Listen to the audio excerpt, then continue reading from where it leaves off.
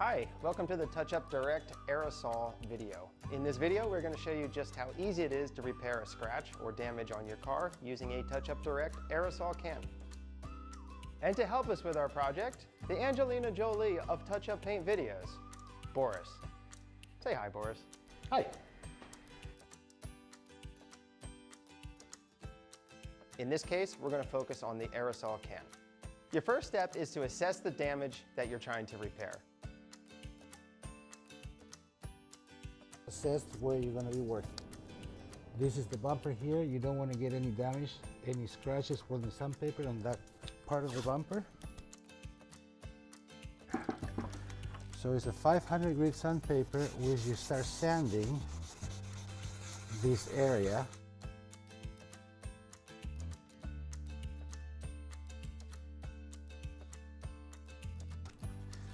Then you dry it really good with any paper towel, rag, anything like that. Prep the surface to get it ready to prime. There we go.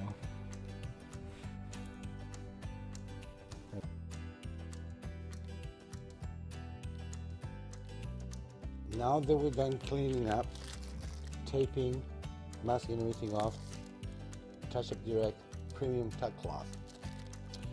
We're going to open it up, separate it a little bit, and clean up the dust that might be left in time. Every time you're going to spray, make sure everything is clean.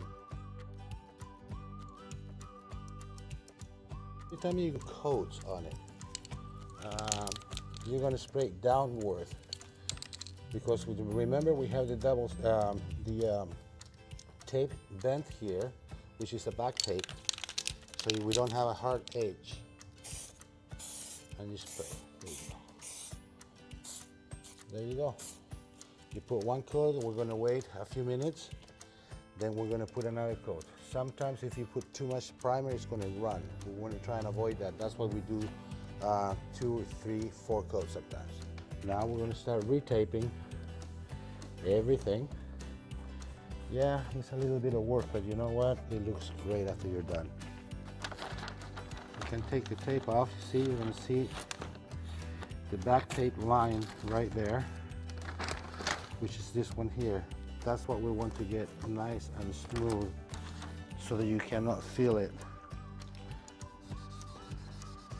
You have to feather it. If you see a straight line, you need to go more, like feather it like this. There we go. So now we can take the tape off, clean up the surrounding areas. Once you've successfully applied your primer, you're now ready to prep it for color.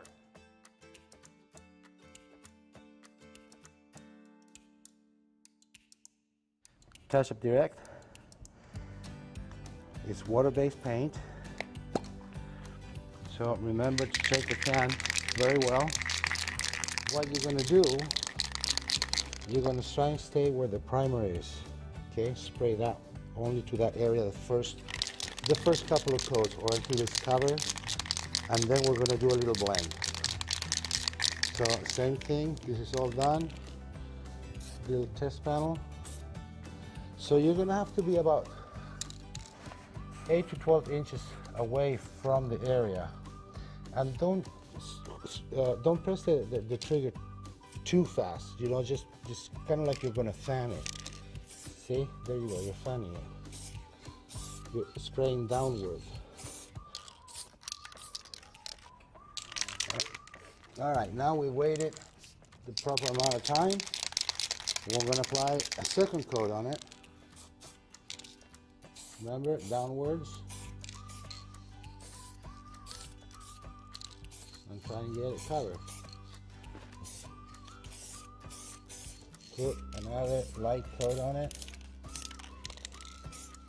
All right, we have our third coat in there. We're going to make sure that we have everything covered. Look around every area and make sure you have enough paint. All right, now that we got coverage, everything is there, we're going to do a little mist coat, kind of like that, so that everything kind of blends in. And there you go.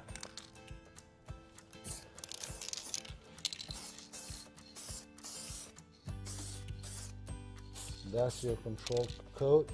Now that the color is applied and you have good coverage, you're ready for clear coat. All right, now we got everything done. This is a touch-up direct clear coat. And where you're shaking the can, you're not going to hear the agitator that's inside because it doesn't have one. You don't need one of these.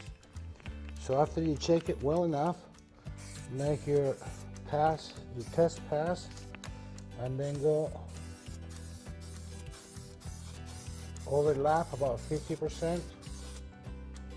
Remember, you're spraying down in the top. That's it. This is going to be our second and most likely our last coat.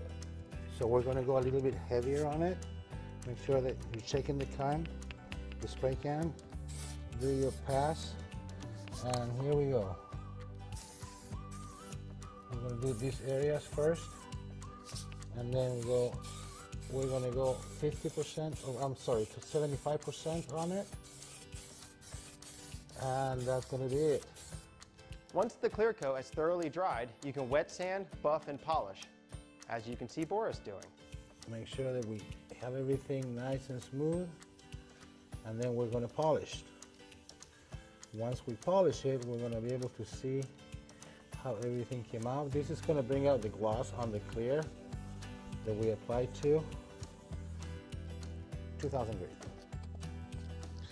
Wet sand it, and we're going to start polishing. Clean it up. Use touch-up direct polishing compound. Open it. And what I do is I use a little rag. I apply some in the rag, and I use a circular motion to polish. There we go. And this will bring out the sheen in this area. As you can see, it's already looking much better. Then you get a dry area on the rag and polish it off. How's it looking, guys? Good? It looks muy beautiful. There you go. With these simple steps, you've restored your car to factory finish, protected it from corrosion, and saved some money along the way. Thanks for using TouchUp Direct.